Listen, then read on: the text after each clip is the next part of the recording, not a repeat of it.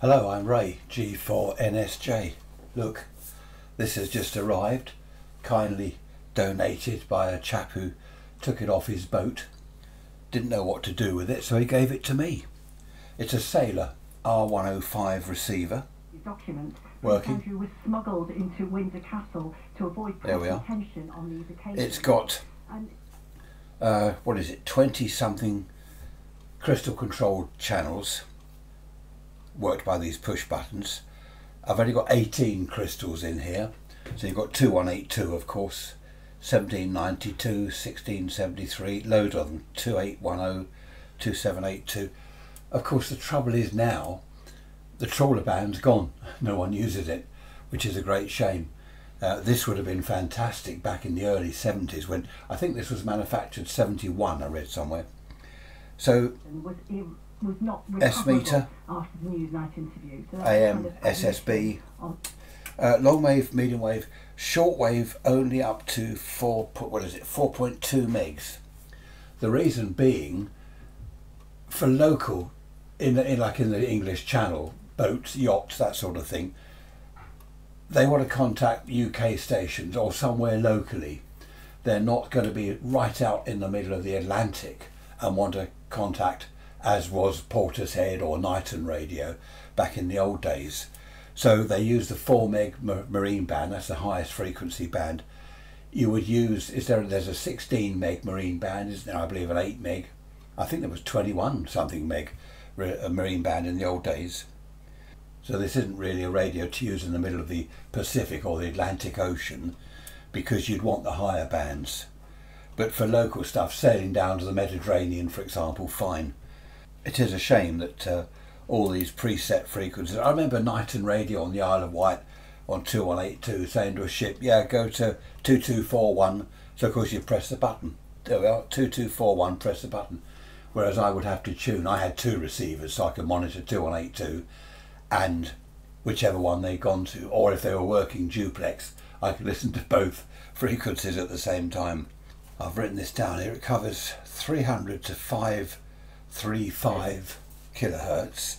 Okay, they've marked that as NW. That'd be nautical or something. That's where the beacons are, the non-directional beacons. You know, 300 to 535 kilohertz.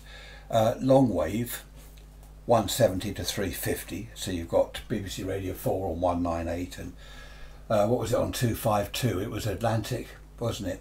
Then it was Ireland RTE1, then they pull the mast down, that's the end of that. So there's nothing. Oh, there's Algeria on 252 or something like that.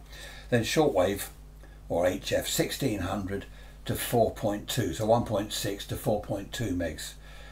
Do they call it HF or MF? I think in the marine speak that would be MF, 1600 to 420. Right, that's it. Shall we have a look inside now? I think I've told you what's going on here. Oh, it was 24 or 12 volts. On the back there's a switch. It was set to 24. I've put it on to 12 volts. I don't have 24 volts here. Right, I'm going to take it out because first of all the dial bulbs need replacing. So I'm going to see whether I've got anything suitable for that. Right, I've replaced the dial bulb. Let's turn it on. I've taken the knobs off because they were very greasy. So I've got to turn it on with a pair of pliers. That's a dimmer for the bulbs. Can you see that working? Yeah. So that's that. I've had a look at the crystals. Now here's a picture with the cover off the crystals, so you can adjust to an extent anyway. You can pull the crystal either way a little bit from its frequency. And then there's the aerial tuning for each crystal. You see that in there? The threaded studs with a screwdriver slot in the end, that's the aerial tuning. So you just tune for maximum on the S-meter. And I don't know whether you can see, there's a tiny variable capacitor in there, a little preset capacitor, which is just to pull the crystal exactly onto frequency. It's all quite clean, all looks quite nice. I have seen some pictures of these online somewhere where they're very rusty, because obviously being at sea, you've got the salt air, you know, everything is just salt air and spray. I mean, not spray in the cabin where this would be, but the air is just salt, isn't it? And I have seen quite a few of these where the paint's lifted off the front and they're very rusty. I've cleaned up the dial glass or perspex. I thought it was scratched. It looked like it was scratched, but I managed to polish it out with Duraglit. So that's good. Very nicely made. There's a socket on the back for loop aerial. You see you've got antenna 2 and antenna 1 and antenna 2 loops. Now that's for the direction finding. On NW, I must look up to what NW is. I just call it nautical wave. You know the 500 kcs in the old days? 500 kcs, where it was all CW, Morse code. That obviously covers 500. And all the beacons. I'll show you a beacon in a minute. I'll let you hear our local one at Shoreham Airport. SHM.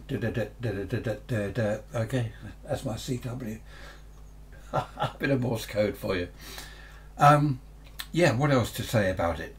I'll turn it on, let you hear the beacon. Hang on a minute. Right, here we go. That's Shoreham SHM. Quite nice. Shoreham Airport's only, what is it, 7 miles, no, not even that, 6 miles to the east of me, along the coast there.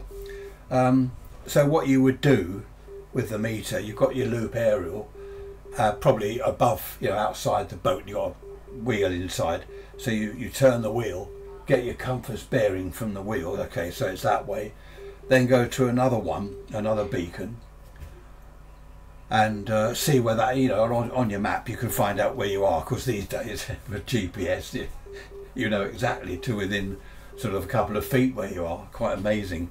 But of course back in their day this was all they had to have some sort of beacon. Surprisingly, a lot of the beacons such as Shoreham are still going. They were originally for aircraft. So in your aircraft you can tune into a beacon, you know which airport it is that you're aiming at. We don't aim an aeroplane, we might do. Happy days. So that's that. I'm going to put the knobs back on in a minute. They're very greasy, as is this chrome round here. This is very greasy and dirty. All needs a good clean up. So yes, when I went to Northumberland to take my Morse code exam, GNF, Northumberland, they were transmitting on 500 kcs. They still call it 500 kc, not kilohertz, because it was known as 500 kcs in the marine world. And I saw this chap on the key. He was bashing out Morse. Good grief, I've just passed my test at 12 words a minute. And this bloke's bashing away on the key and receiving fast CW.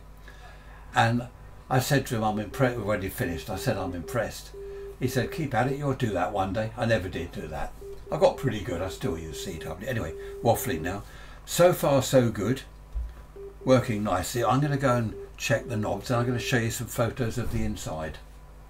The knobs are okay, they're degreasing nicely in bathroom cleaner, whatever it is. I don't know my way around this radio. There's a picture. Is that it looks like IF. I've got to look at the manual. I'm not sure that the manual shows really what's what.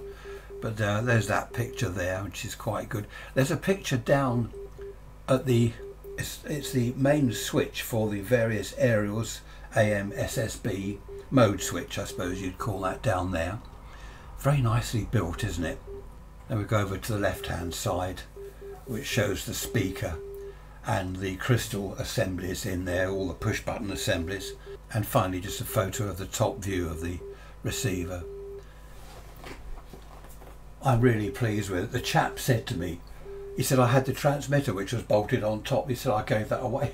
So, imagine that, this on top band, you know, or 80 meters with the transmitter. Would have been like, I don't know whether the transmitter was SSB or just AM, but what a fantastic thing to have the transmitter matching on top.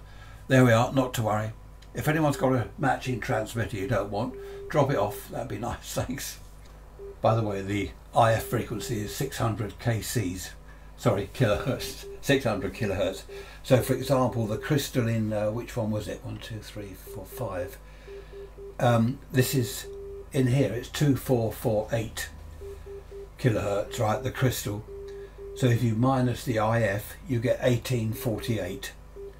So if you want to, you know, what I hope to do is, I don't know the price of crystals these days, probably horrendous, because they're not used that much, not like they used to be in the old days, of course. What I hope to do is, there's some aircraft frequencies, Shannon Air Radio, Shanwick in Ireland, the North Atlantic route, they're on 2.8 something or other megs. I don't know whether I'd be able to pull one of the crystals. I mean, there's one there, 2810. What else have we got? No, that's the only one, 28. I just wonder whether I could stick a couple of these on the aircraft frequencies. Yeah, hang on, let me see if I can tell you what the aircraft frequencies are. Hang on a minute. There's a few here. There's Gander, Iceland, Shanwick 2872,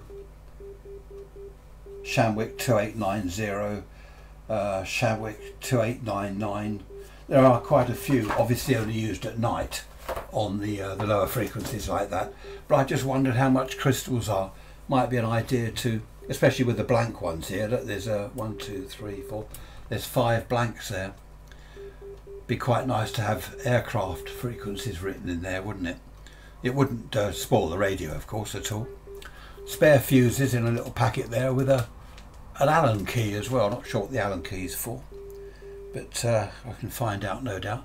Okay, I think that's about it. I'll just have a quick think. Oh, I might have a photo of underneath. I haven't done that yet. I'll just show you that. Hang on a second. There's underneath. See the crystal filter there.